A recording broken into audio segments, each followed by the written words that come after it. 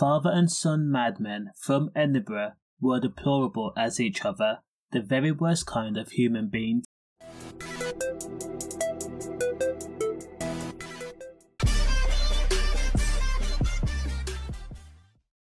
66-year-old Ian MacLeod was a sick man having Parkinson's disease, and his son 42-year-old Dean MacLeod, who had suffered mental health issues and had pleaded for help for years, had subjected their victims, yes, victims plural, to the most heinous punishment, which included nails, blowtorch, hammer and machetes. Letters were scorched into places. Edinburgh's High Court was told that Ian and Dean had aimed their victims, 37-year-old Derek Johnston and 66-year-old Desmond Rowlings, at Ian MacLeod's flat in Greendykes house between October 30th and November 1st of 2022.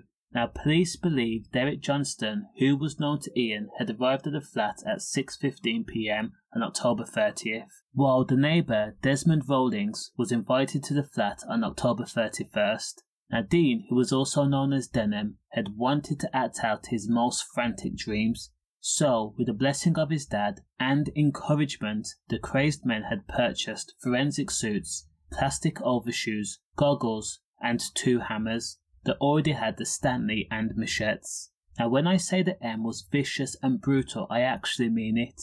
Derek Johnston had a hammer left in him, the letters YLT were scorched into places, and Ian and Dean had also took away one ear, piece of nose. Derek Johnston had suffered at least 28 different injuries. Areas included the head, neck and limbs. Now, when Derek was no longer moving and Ian and Dean were done, Derek was rolled up into a rug and placed in a bathtub and then left there.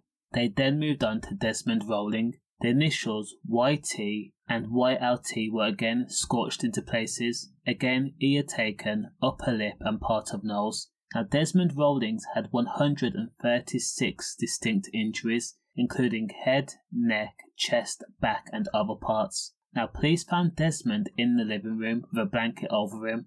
Now, Desmond Rowling's partner had reported Desmond missing after she tried to wish Desmond a happy birthday the following day. Police then conducted door-to-door inquiries before information led police to search Dean's flat.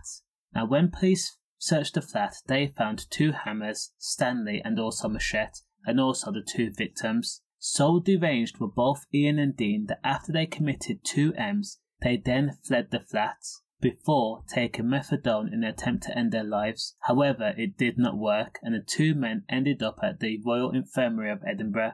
The 2 men were said to be clutching a rucksack. Now, when police looked inside the rucksack, they found parts belonging to Derek and Desmond. Both men were arrested for the M's, and they pled guilty. Now, they were jailed for life with a minimum term of 34 years, and in court, the judge commented that this was the worst kind of M he had ever seen.